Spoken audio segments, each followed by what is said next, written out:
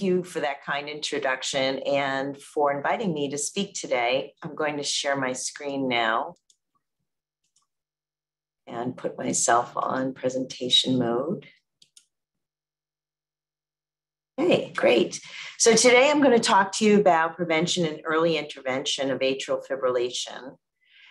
These are my disclosures, not particularly relevant to the topic that we're discussing today.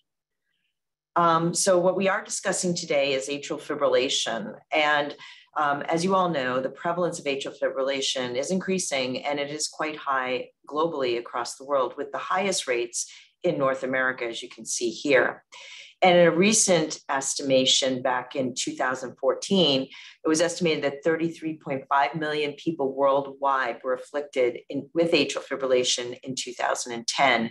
And this was estimated to be 42 million in 2016. Now, atrial fibrillation prevalence and incidence is increasing. And one of the reasons that it's probably increasing is that the population is aging. And you can see here that there's an exponential rise in the incidence of atrial fibrillation at age 60 or so. And these are several different cohorts. It's found pretty much in every cohort. Now, this is clinical AF. There's also this entity of subclinical AF, which is AF that we don't actually diagnose unless we put a monitor on patients. And there are several studies that have looked at this, trying to estimate that prevalence. And if you take patients in the Stroke Stop study that were age 75 or older, about 30% have undetected atrial fibrillation. That rate will increase to 7.4% if you take patients who are over 75 and have greater than one stroke risk factor. And again, these are handheld tools that you screen just once a day. If you actually do 30-day monitoring, which is continuous, and you take a patient population who had cryptogenic stroke, you'll get up to 60%. And then if you take patients who have had ILRs in it, like this study, the REVEAL AF study, where they took patients with a lot of risk factors for atrial fibrillation, put ILRs in, and you can see that you can see a pretty high burden of short durations of atrial fibrillation, but almost 30% had at least 1 hour of atrial fibrillation in a day. Now, we don't know the clinical significance of those undetected atrial fibrillation events. And I'll talk a little bit more about that later. But we do know that clinical AF is associated with a high morbidity. We always think about stroke. It's the most feared complication, 4 to 5-fold increased risk of stroke. Stroke ends up being and strokes due to atrial fibrillation ends up being 25% of all strokes. There's also potentially a link between atrial fibrillation and dementia. And some of that could be actually independent of stroke, or it could be due to sort of microinfarcts, but there does seem to be a relationship. The strongest relationship between atrial fibrillation and an outcome is actually for heart failure, with a 5 to 10-fold increased risk of heart failure once you develop atrial fibrillation. And we'll talk a little bit about that later. There's also elevated risks of myocardial infarction that have been shown in several studies. Associated risks of CKD, again, small risks. And recent studies have found associations between atrial fibrillation and cancer. And this, again, has been found in multiple studies. We reported on this in the Women's Health Study, that over 10 years, there was about a 40% increased risk of cancer. So what does this all translate into? Well, this is a study that we did about a decade ago now, where we looked at women who had no cardiovascular disease. So their only cardiovascular disease was atrial fibrillation. And you can see, even in that setting, there's an association with all-cause mortality, with cardiovascular mortality, and actually with non-cardiovascular mortality as well, arguing that some of these other outcomes, such as associations with cancer, dementia, could be driving some of that mortality. Now, how much have we been able to make a dent on this mortality and on these adverse outcomes? Well, these are data from the Mayo Clinic, and you can see on the left-hand side of the slide that we really haven't made much of a dent between 1994 and 1984 in mortality. But again, you could argue that this is before the NOACs.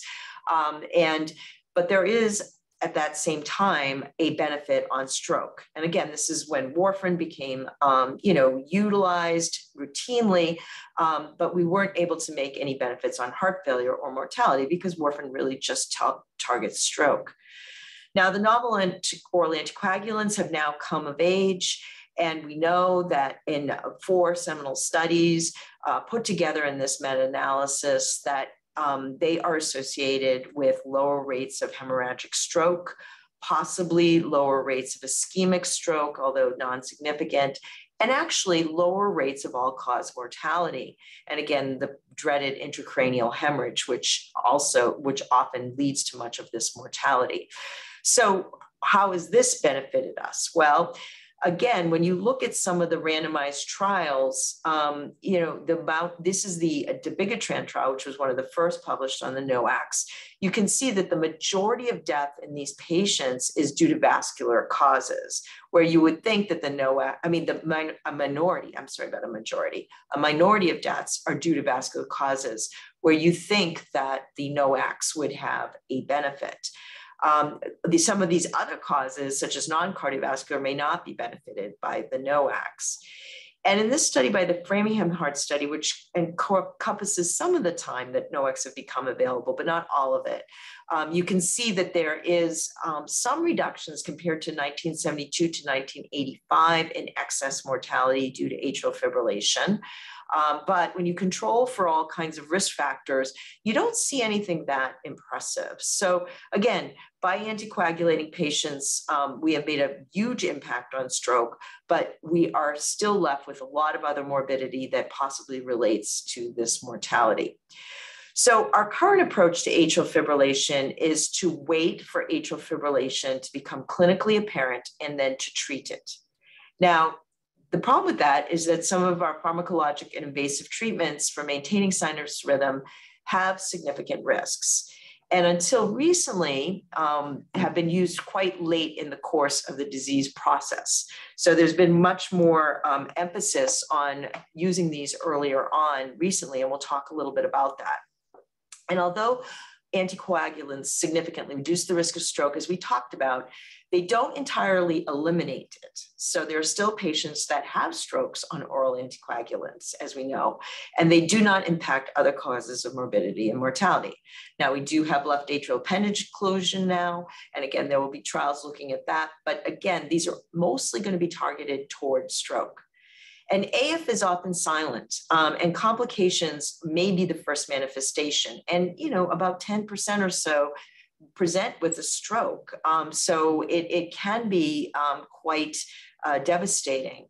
And a significant fraction will present with persistent AF that doesn't come and go, but sits. And the problem with that is that persistent AF tends to be less amenable to our treatment strategies. So that's why today I'm going to talk a little bit first about primary prevention, which is preventing the AF to start with, and preventing progression, preventing AF from being persistent so that it can be better treated. So there are several modifiable risk factors that influence AF risk. And these are data from Marco Perez from the Women's Health Initiative, just showing sort of the attributable risk or the prevalence of these risk factors in the population. And in a current population, the most prevalent risk factors tend to be hypertension and being overweight. Again, a sedentary lifestyle, alcohol, smoking, diabetes, sleep apnea, all of these things have been related to atrial fibrillation. And it is assumed from these studies that a 50 to 60% reduction in AF risk could occur when they're associated with optimal risk factors. So if everyone had optimal AF risk factors, perhaps we would see a 50 to 60% reduction in AF risk. So risk factor modification is indeed quite important.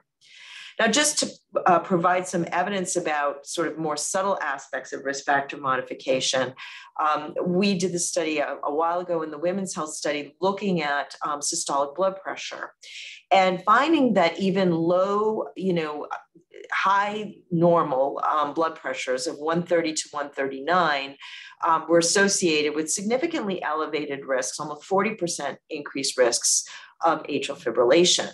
So again, the SPRINT trial, which looked at this, unfortunately didn't have atrial fibrillation as an endpoint. It would have been great had they had that, but ideally, we think about maybe managing tight control for atrial fibrillation blood pressure might reduce the risk of atrial fibrillation. Not proven in randomized trials, but several observational studies, including this, leading to that possible conclusion. Another risk factor, which is incredibly important in atrial fibrillation, probably more important in atrial fibrillation than most other disease processes, is obesity. And these are data from 6 prospective cohorts, looking at the relationship between observational reported body mass index and atrial fibrillation. And you can see how consistent the results are across the board, that for every 1 kilogram per meter squared of body mass index, there's a 4% increased risk of atrial fibrillation. And again, in epidemiology, when we see things over and over again, that makes us think that, yes, this possibly could be real.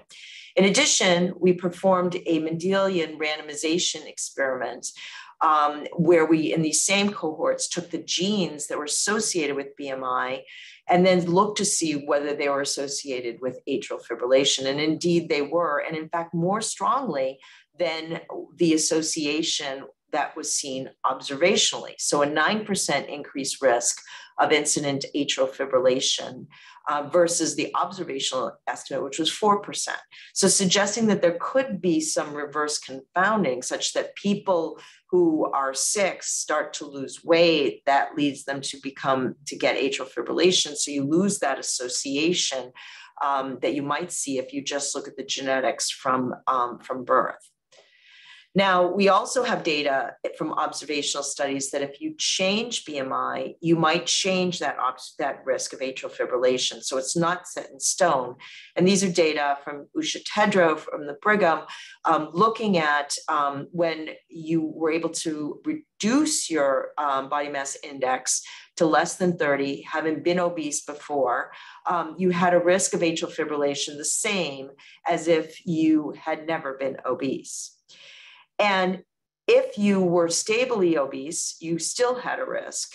And if you became obese during a time period, this was over 60 months, you actually then had the same risk as those people who remained obese. So suggesting that reducing your weight could lower the risk.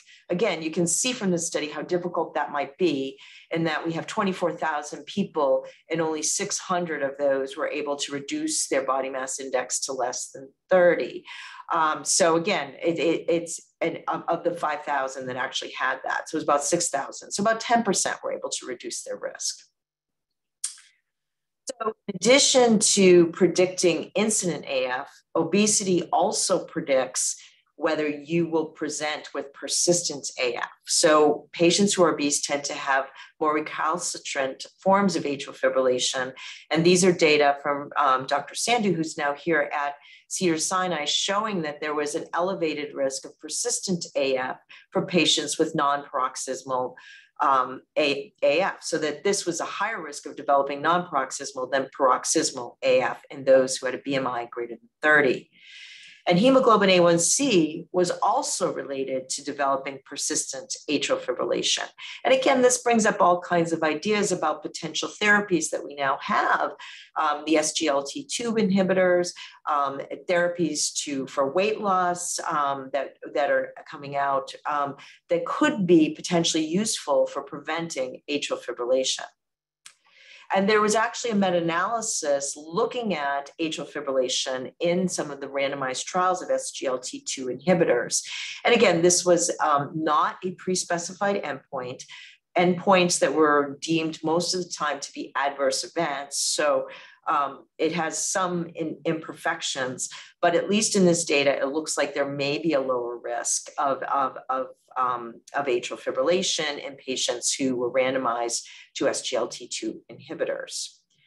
Now, in addition to weight, exercise has its own individual benefit on atrial fibrillation. And there's actually an interaction between weight and exercise.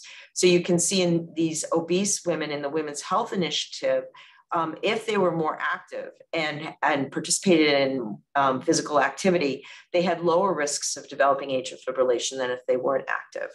And same here for those with normal BMI. So there was a significant interaction.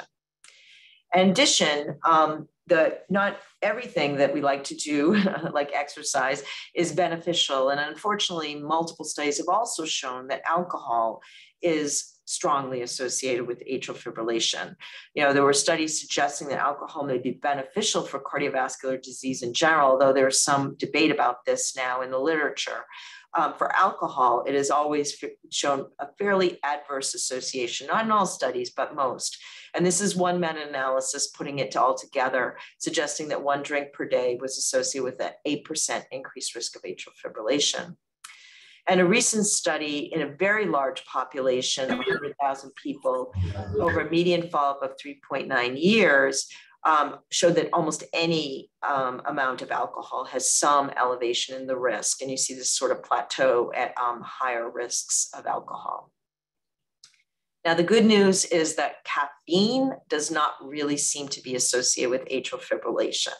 And this is one observational study, in addition to many others that have been done, that we did in the women's health study, that showed that there was not a significant relationship between caffeine or coffee or tea or chocolate. And there was in fact, maybe a U-shaped inverse association with people with moderate amounts of caffeine intake having lower risk of atrial fibrillation.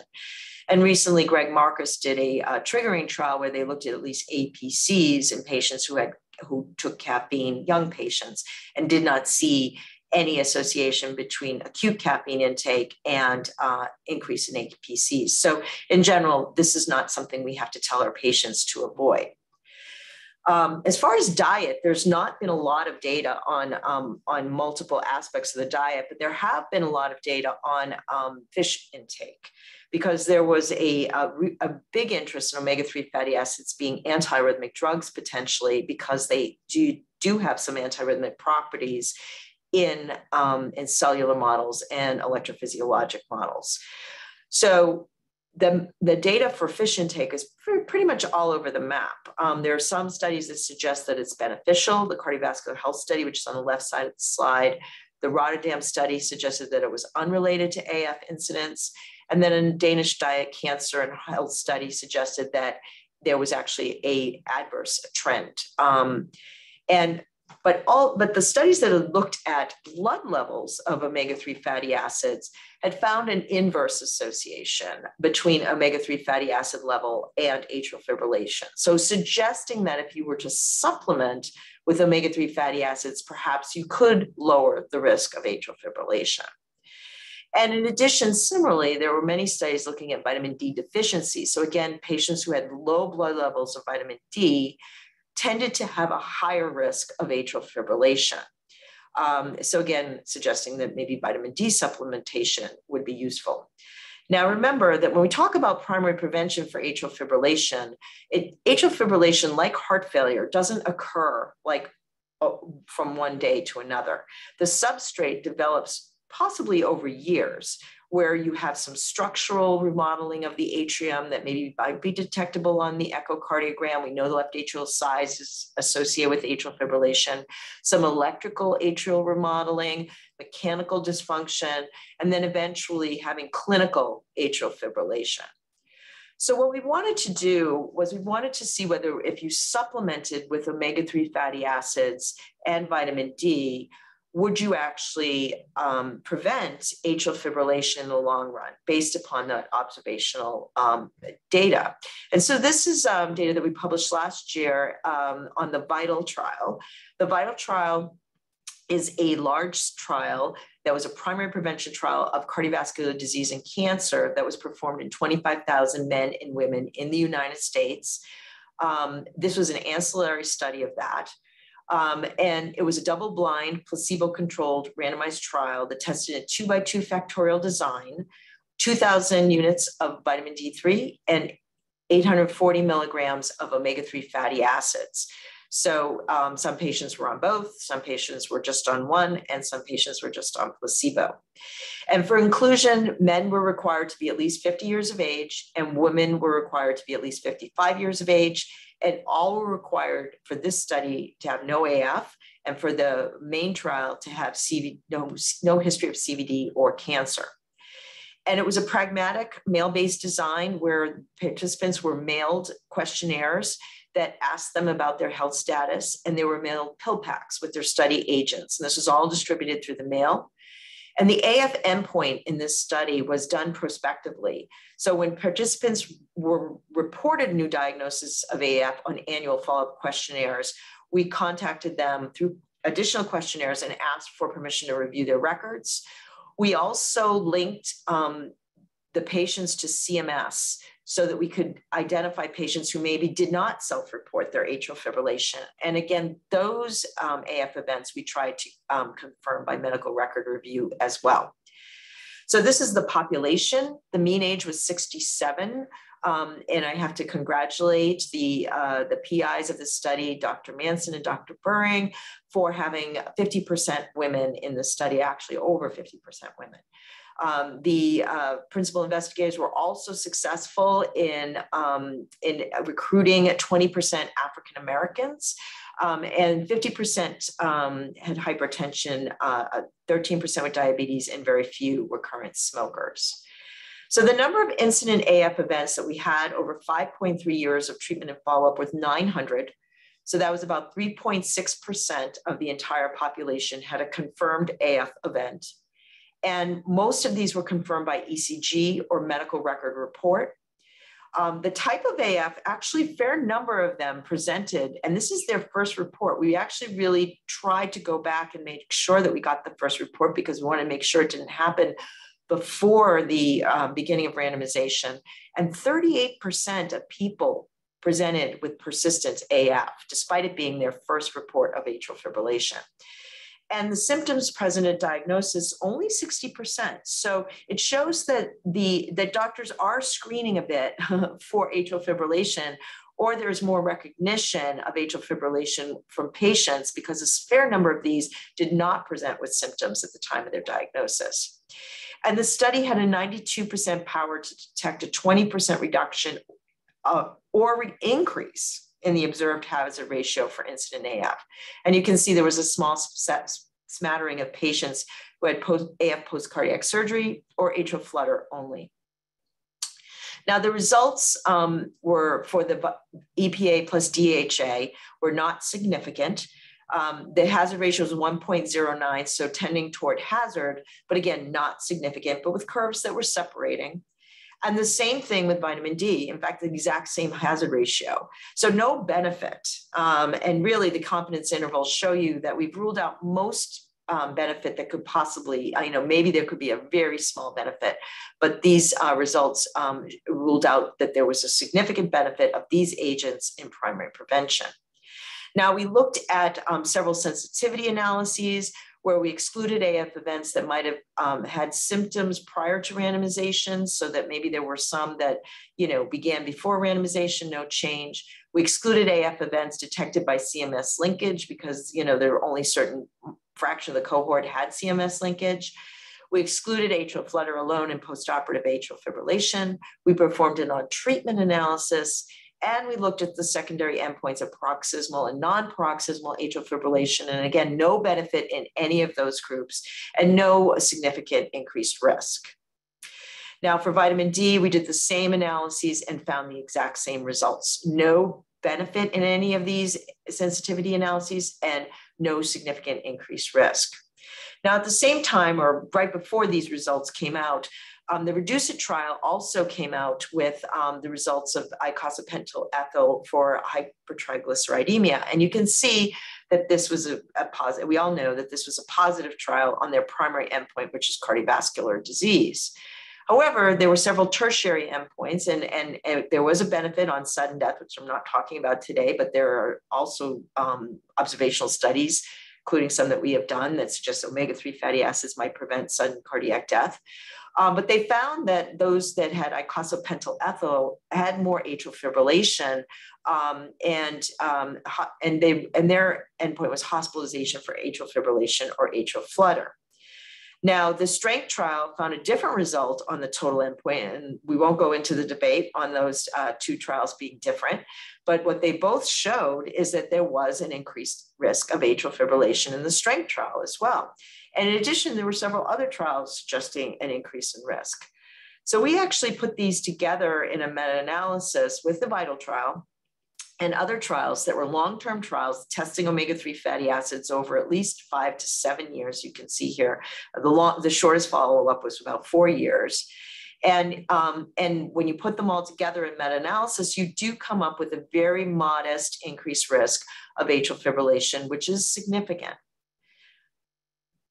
And it does appear to possibly be dose related, because when you look at the relative risk estimates for those that had low doses, like 1 gram, like VITAL, you don't see such an increase in the hazard ratio. But when you look at those with the higher doses, you see more of an increased risk. And when we do a dose response curve, it comes out significant. Now, why would that be? Well, we have looked at some of the ECGs in these VITAL participants, and we do see changes in those who were randomized to omega-3 fatty acids in the PR interval, P-wave duration, and the P-wave amplitude in such a direction that would tend to predispose patients to atrial fibrillation. We also see differences in autonomic tone, again, very subtle, but increases in vagal tone. And again, this potentially in some circumstances could lead to an increased risk of atrial fibrillation. And then finally, ending up in the prevention and intervention part of this, the PREDIMED study also suggested that olive oil might be beneficial against atrial fibrillation. And currently, some investigators in Spain are randomizing some patients who have been referred for ablation to olive oil. But again, this was not a pre-specified hypothesis. AF was not a pre-specified event, but suggesting, again, that there could be some sort of benefit. So that's prevention. What about early intervention? And there has been much more of a lean towards that. And part of it is looking at early diagnosis and AF screening. And there are multiple ways to screen for atrial fibrillation. And you can see here the different ways, you can go from just palpating the pulse to, monitoring with an AliveCor device or a handheld device, every once in a while. You could have a watch on that would alert you, and then you could have continuous patches. And the amount of atrial fibrillation is going to be directly related to the amount that you screen. Now, the Apple Watch study showed that, if you screen a pretty healthy young population with the Apple Watch, you end up with about 0.5% of patients who will have a detection for atrial fibrillation by their Apple Watch. And this will vary by age significantly.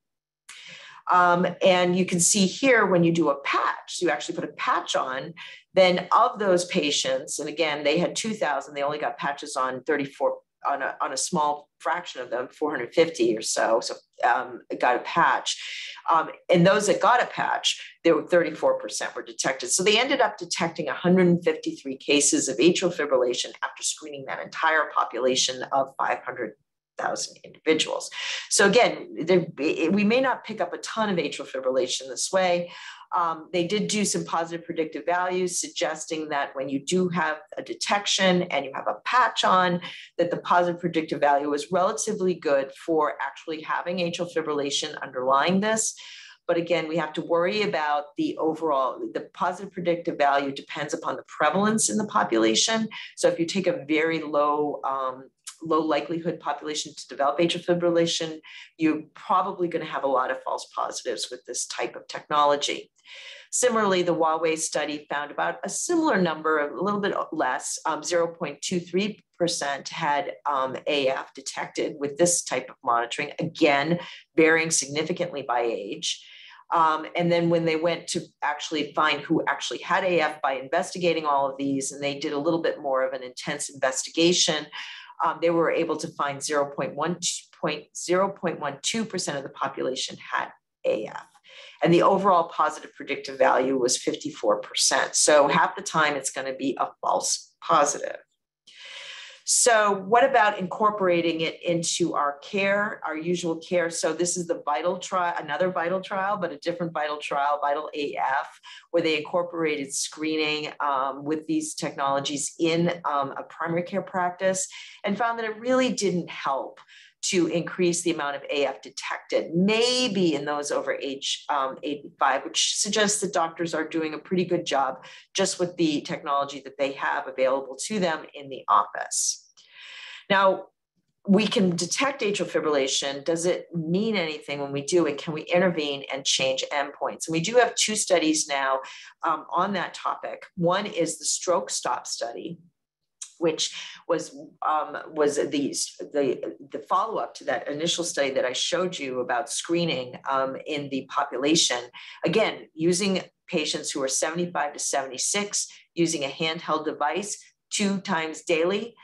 People were randomly assigned to screening or a control group. Once they had AF detected, they were referred to a primary cardiologist, and their primary endpoint was a combined endpoint of ischemic or hemorrhagic stroke, systemic embolism, bleeding, and they were followed for a median of 6.9 years. Huge trial, 28,000 individuals. I really have to congratulate the authors on completing this trial.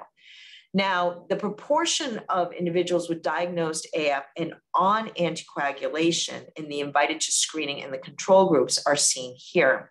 And you can see that there were more people that did get on anticoagulation in those invitees, but a lot of the controls got on anticoagulation. So again, were they being screened in some other way so that AF was being detected?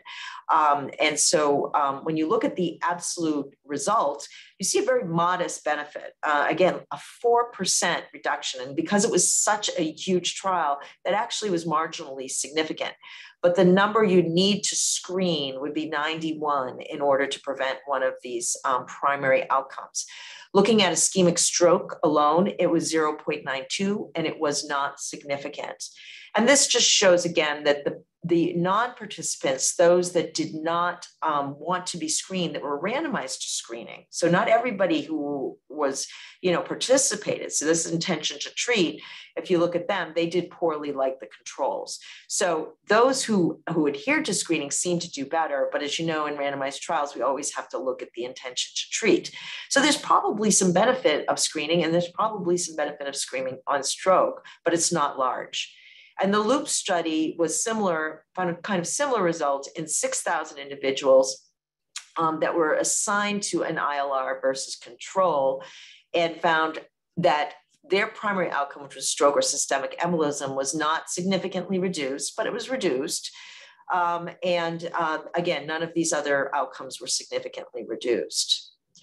So that's for screening. So at this point, there isn't the recommendation to screen for atrial fibrillation in order to intervene, although there are some promising data for stroke, and we'll have to see how guideline writers deal with that information.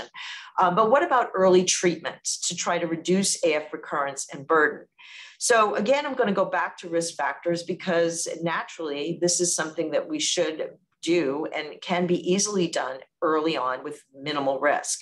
And so there's a fair amount of data for this. This is from the Australian group, showing that if you lose weight and actually follow another number of healthy lifestyle habits in this risk factor modification clinic, they had reductions in symptom burden, symptom severity score, and also in AF measured by Holter monitor. And these data from Melissa Middlethorpe, who's also now here with us at Cedars, show that there was people who lose weight and lost a significant amount of weight, like 10% of their weight loss, were also less likely to progress and might have a reversal of their pattern of AF. So that persistent would now become paroxysmal. So both for symptoms and for the amount of atrial fibrillation. And as far as aerobic training, there are also randomized trials suggesting that aerobic training may reduce the burden of atrial fibrillation, very small, but looking at this 51 patient study in patients who had permanent atrial fibrillation, exercise reduced the burden of atrial fibrillation from 8.1% to 4.8%, while it increased in the control population. Now, alcohol abstinence does decrease atrial fibrillation, and these investigators did a randomized trial on alcohol abstinence, finding a significant reduction in risk.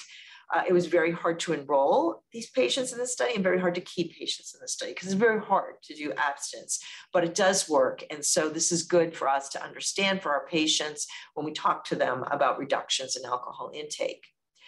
Also, just putting patients on the type of medications that they should be on for their comorbidities may also have a reduction in the burden of atrial fibrillation that's seen on a one-year Holter monitor.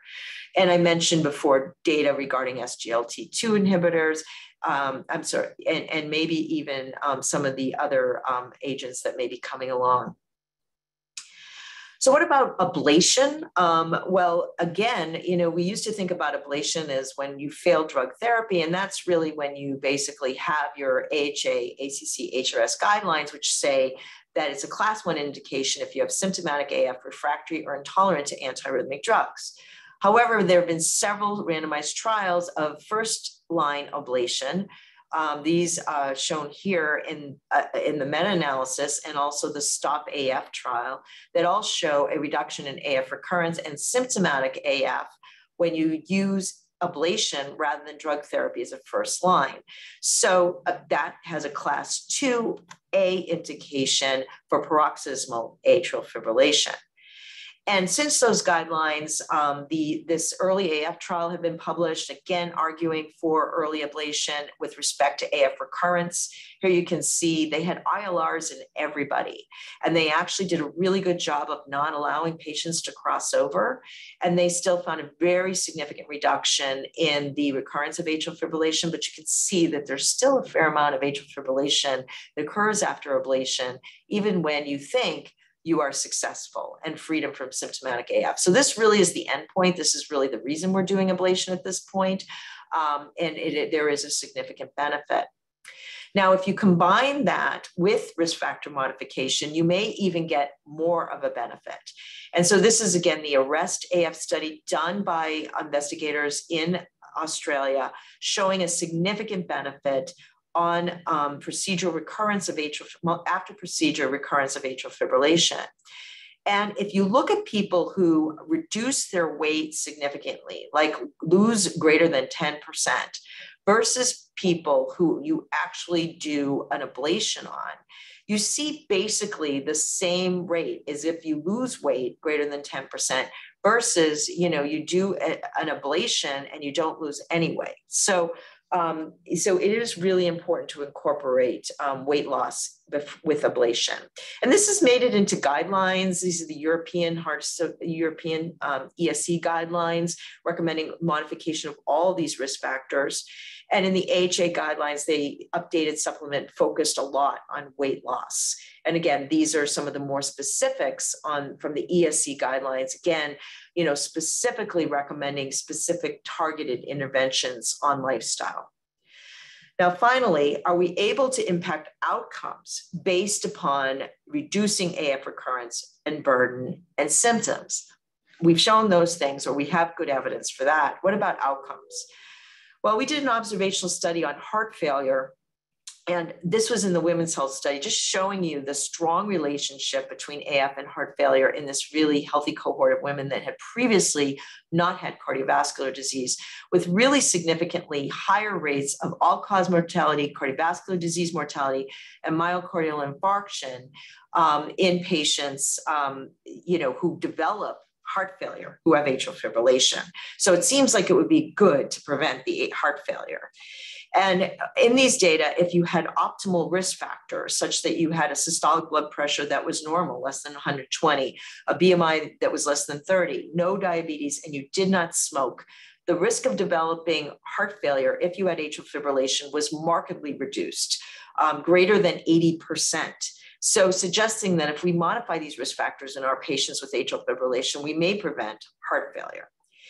And most recently, the EAST trial looked at the strategy of using early rhythm control primarily with antiarrhythmic drugs and with ablation on long-term outcomes. And this trial was a high-risk trial. It was a high-risk population. They were older than 75 years of age, and they had to have one of the following criteria. They had to either be older than 75 years of age, have a previous TIA or stroke, or have two of the following criteria. So they were at significant risk of stroke and for complications from their atrial fibrillation. And this shows you the characteristics. The mean age was 70. They also were very successful in recruiting women, 46% women. And they also found that a significant proportion of patients presented with persistent AF as their first diagnosis of atrial fibrillation. And what they found overall, they basically, like I said, this wasn't an ablation trial, but they did use some ablation. A lot of the antiarrhythmic drugs in the rhythm control arm were drugs like propranolol and flecainide 1C agents. They also used a fair number of adrenaterone, but didn't use a lot of the drugs that are often used in the United States, such as amiodarone, and didn't see a lot of sotalol at all.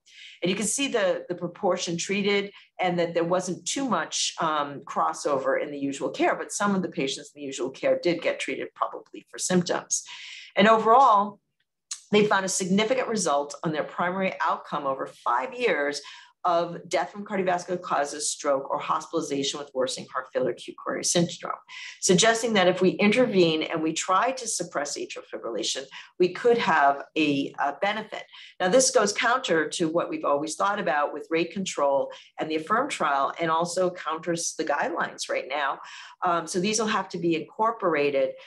But I do want to point out that when you look at the absolute outcomes, you can see reductions in the individual outcomes of most of these: death from cardiovascular causes, stroke, hospitalizations from heart failure, but there wasn't a reduction in mortality. And so if you go back to AFFIRM and you look at AFFIRM, you learn that AFFIRM had a mortality as its endpoint, not these other outcomes. So again, maybe mortality isn't going to be necessarily the goal, but it's the goal to, or at least not in 5 years, but it's the goal to prevent some of these other comorbidities that are significant in early atrial fibrillation.